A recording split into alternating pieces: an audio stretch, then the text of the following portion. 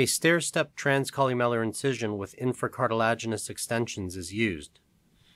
The transcolumellar incision is marked and continued into the infracartilaginous incisions. The transcolumellar incision is made first.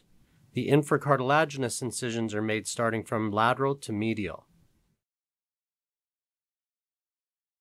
The tip skin is elevated initially from the columella to the infratip and then from lateral to medial over the lower lateral crura. Using a double hook placed in the soft triangle, the dissected pockets are connected.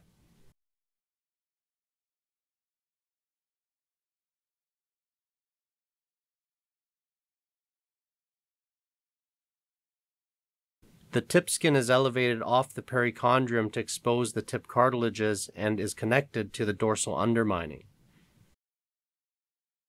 Dissection is performed with a combination of sharp and spreading techniques.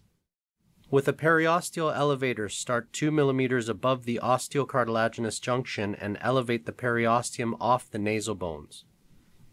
Elevation should be done centrally, only enough to allow modification of the dorsum while lateral soft tissue attachments are preserved.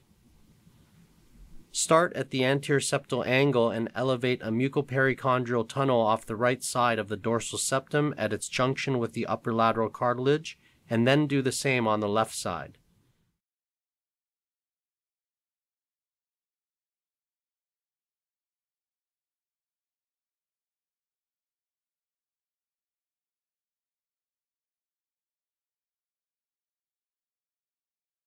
The mucoperiosteum is also elevated from the deep surface of the nasal bones medially and from the perpendicular plate of the ethmoid to expose the dorsal septum requiring modification. This will preserve the mucosa of the internal valves. Through the tunnels, separate the upper lateral cartilage from the septum with a number 15 blade. Under direct visualization, the mucoperichondrium is elevated further from the dorsal septal edge bilaterally. Angled septal scissors are used to reduce the dorsal septum to its desired height.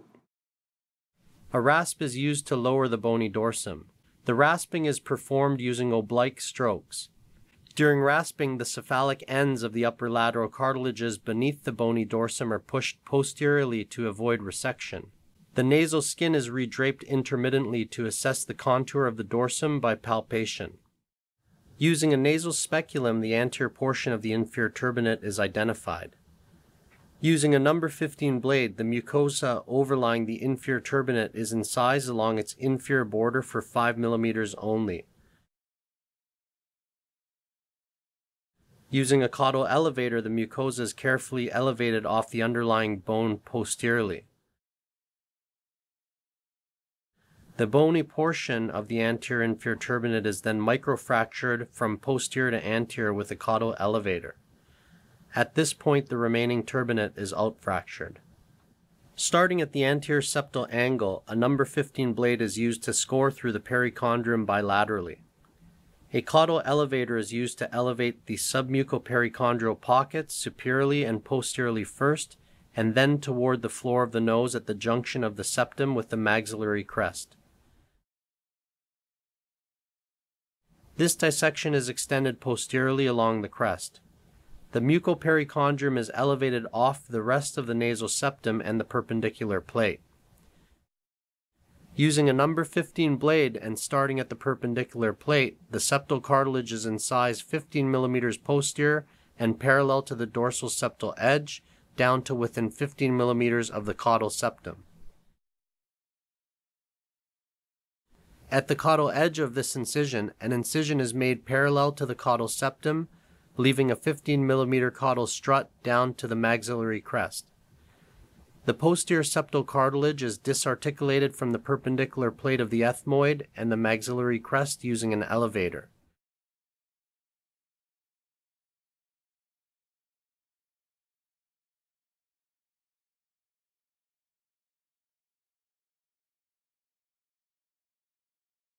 The septal cartilage should now be free to harvest while preserving the anterior septal L strut.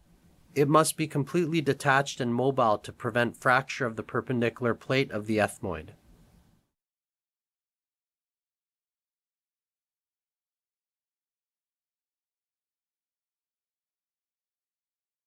The remainder of the posterior septum can be microfractured using a caudal elevator and repositioned to the midline. If there is deviation of the posterior bony septum, the deviated bony septum can be carefully removed using Takahashi forceps. Skin hooks are used to retract the medial crura laterally. Soft tissue is undermined off the crura and the caudal septum is exposed. Caudal septal deviation is corrected by release of the caudal septum from the anterior nasal spine and maxillary crest. The vertical excess is excised and the caudal L strut is repositioned to the midline using sutures placed through the caudal septum into the periosteum of the contralateral anterior nasal spine.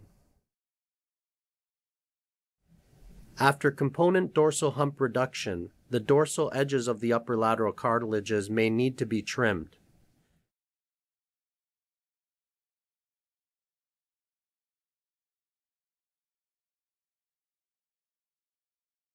Upper lateral cartilage tension spanning sutures are performed to reconstitute the midvault.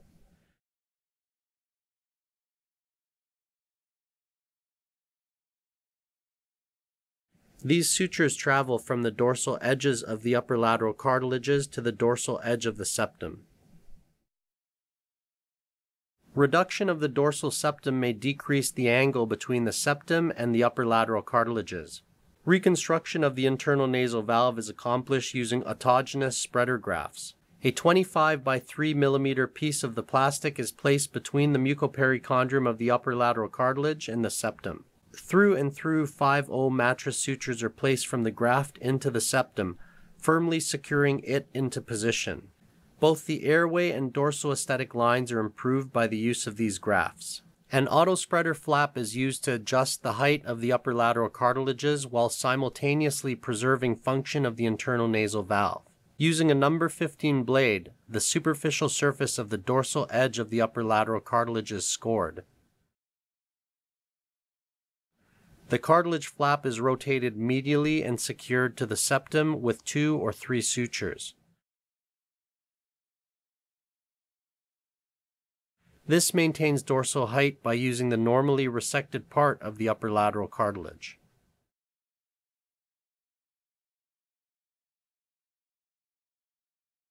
An overly dynamic depressor septi nasi muscle may decrease tip projection and lead to posterior and caudal tip rotation. The depressor septi nasi muscle may be modified by transnasal release or transoral dissection and transposition. Dissection in the columella is continued between the medial crural foot plates. The depressor septi nasi muscle attachments to the medial crural foot plates are identified and released. Traction on the lower lateral cartilages will no longer be transmitted to the upper lip. A cephalic trim is indicated when the domes are bulbous or boxy. The width of the right lateral crus is measured and left 5 to 6 mm to create dome definition. Using a number 15 blade, the cephalic portion of the lower lateral cartilage is excised starting at the middle crus and continuing along the lateral crus.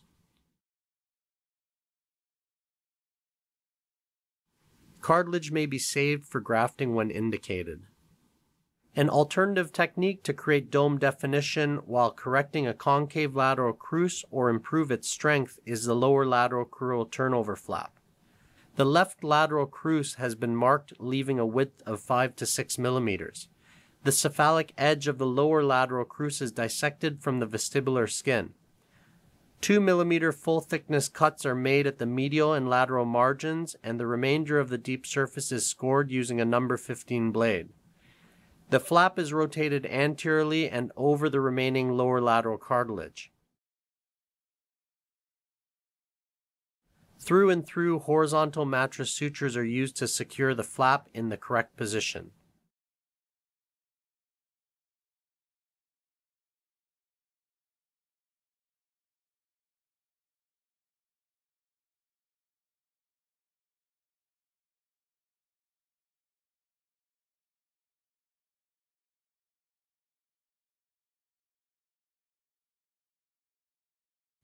A columellar strut graft is fashioned from the plastic and trimmed to measure approximately 25 by 3 mm. Dissection is performed between the medial crura toward the anterior nasal spine, leaving a soft tissue pad between the base of the pocket and the nasal spine. The columellar strut graft is then placed in the pocket. Double hooks are used to pull the tip-defining points of the lower lateral crura upwards to help set the position of the columellar strut between the feet of the medial crura and stabilize the strut for suturing. A 5-0 suture is used to suture the medial crura to the columellar strut graft. Additional superior intercrural sutures are placed to stabilize and unify the tip complex. The most superior suture is placed so that the medial portions of the domes can also be sutured to the columellar strut graft. If needed, the strut is trimmed to its desired shape to alter or refine the infratip lobular area. If indicated, a 5-0 simple suture is placed between the medial walls of the domes and tied to narrow the interdomal distance. A 5-0 horizontal mattress suture is placed from the medial surface of the dome through the lateral surface, staying deep to the vestibular skin. It is passed back from lateral to medial. A double surgeon's knot is placed in the suture and tightened until the desired angulation of the dome is achieved. A second and third knot are tied. One suture is cut short and the other left approximately 1 inch in length. The same procedure is performed on the opposite side, leaving one end of the suture long. The long end is tied to the remaining suture end on the opposite side. The knot is tightened until the desired distance exists between the tip-defining points and is then tied. A shield-shaped graft is cut from the plastic so that the top of the graft is approximately 8 mm in width. The width of the base of the graft is the same as the distance between the caudal margins of the medial crura. The length of the graft is 10 to 12 mm. The graft is placed so that it extends 2 to 3 mm beyond the tip-defining points. The graft is secured in place with 5-0 sutures at the caudal margins of the domes and the medial crura. Usually 4 sutures are required to stabilize the graft. An 8 by 6 mm onlay tip graft is contoured from the plastic and stabilized with 5-0 sutures to the tip-defining points of the dome.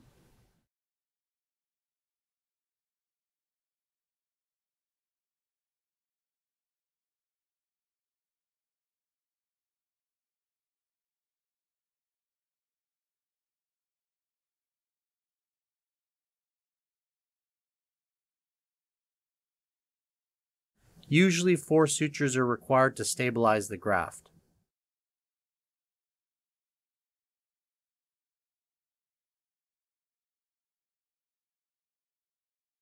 The dorsal skin is retracted with an Aufrecht retractor. A medial osteotomy is performed on the right side, placing a 7 mm osteotome on the edge of the nasal bone where it meets the dorsal septum, angling it laterally 15 degrees. The osteotomy is performed by lightly tapping the osteotome with a mallet, stopping at the level of the medial canthus. The internal lateral nasal osteotomy is performed on the same side by spreading the nostril with the speculum and perforating the vestibular skin with sharp-pointed scissors caudal to the attachment of the inferior turbinate. The scissors go down to the piriform aperture rim and scratch the lateral rim to break through the periosteum. A straight osteotome is used to start the osteotomy. The osteotome is placed on the piriform aperture rim, approximately 3 mm anterior to the desired level of the osteotomy, and is angled posteriorly at a 45-degree angle toward the desired level at the junction of the nose with the cheek.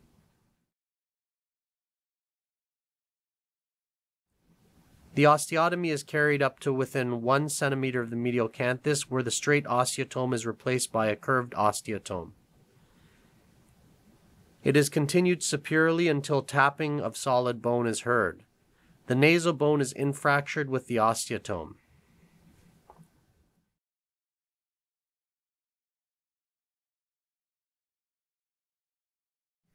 On the opposite side, a percutaneous perforated lateral nasal osteotomy is accomplished with a sharp 2 mm osteotome placed parallel to the face of the maxilla at the level of the inferior orbital rim.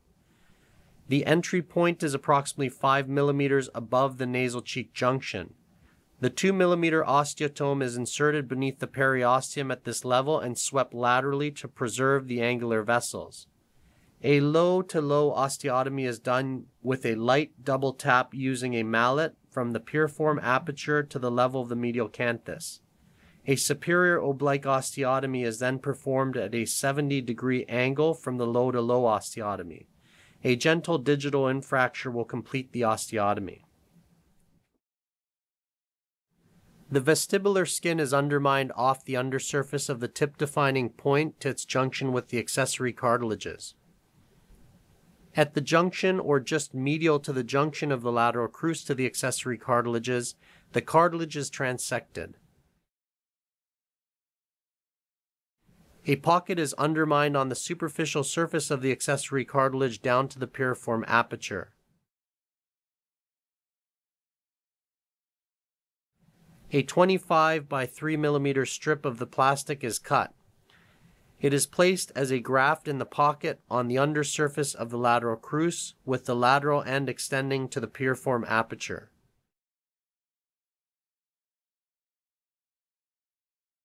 The graft is sutured to the lateral crus with 2 or 3 through and through 5/0 sutures.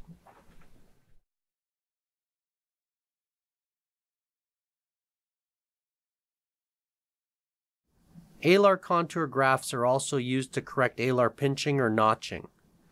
On the left side, a subcutaneous pocket is made along the alar rim below the infracartilaginous incision with a curved sharp scissor. A 20 by 3 mm graft is fashioned from the plastic and placed in the pocket extending from the alar base to lateral crus.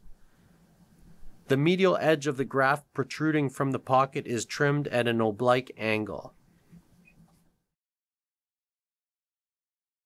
Closure is accomplished by precisely aligning the transcolumellar incision with 6/0 sutures. Care is taken to align the transition point between internal and external nasal skin to avoid notching of the transcolumellar scar.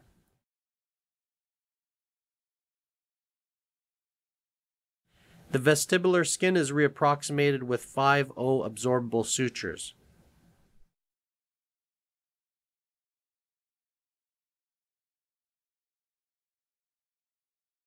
On the right side, marking is started at 1 mm above the alar crease and is extended superiorly to the most lateral point of the alar groove. The medial and lateral points are connected to another line that will resect 3 to 4 mm of alar skin at its widest point. The resection is designed to avoid transecting the nostril rim and maintain the nostril size. Both lines are incised, removing a wedge of soft tissue. The wound is closed with 6/0 sutures using the halving principle, since the incision in the groove is longer than the one on the alar surface. On the left side, the nostril